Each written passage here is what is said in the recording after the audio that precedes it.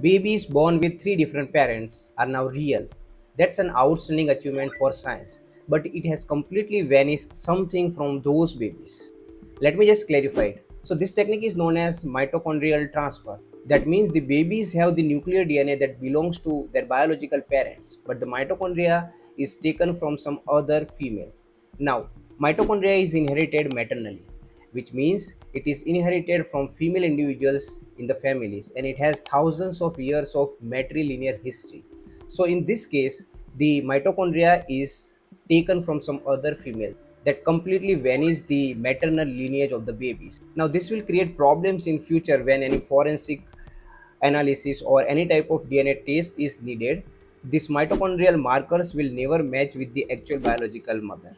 However, this is something amazing and that will make happy thousands of parents out there in the world.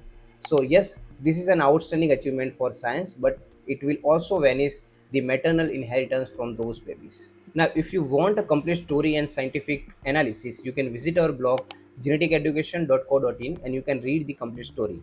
Enjoyed watching, subscribe Genetic Education.